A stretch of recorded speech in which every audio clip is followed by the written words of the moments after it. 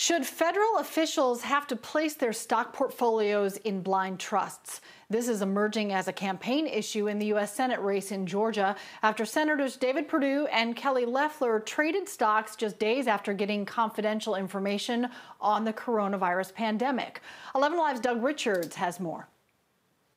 It's perfectly legal for federal office holders, from members of Congress to the president, to manage their own stock portfolios while at the same time making decisions that affect the economy.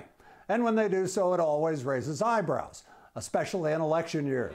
A few days before she showed up at the state capitol March 2nd to qualify to run in a special election this year, Senator Kelly Loeffler's stock portfolio was very active.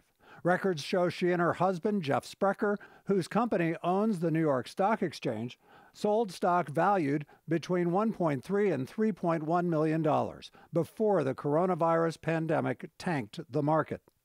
In the same period, it showed Senator David Perdue purchased stock valued between $63,000 and $245,000 in Pfizer, a pharmaceutical company developing a coronavirus vaccine. At the time, Perdue and Loeffler said they'd hired managers to run their stock portfolios and keep them in the dark about it. This was Loeffler on March 23rd. I'm only informed of my transactions after they occur, several weeks. So certainly those transactions, at least on my behalf, were a mix of buys and sells, very routine for my portfolio. Democrat John Ossoff says even that much knowledge is too much for members of Congress. He's running against Perdue. Now he has promised to stop trading individual stocks, but that's not good enough. He refuses to give up control of his portfolio. He should meet the Isaacson standard. Johnny Isaacson was the U.S. Senator Loeffler replaced in January. As chairman of the Senate Ethics Committee, Isaacson reportedly put almost all of his stock in a blind trust, even though no law required it. If he wins, Ossoff would become another millionaire in the U.S. Senate.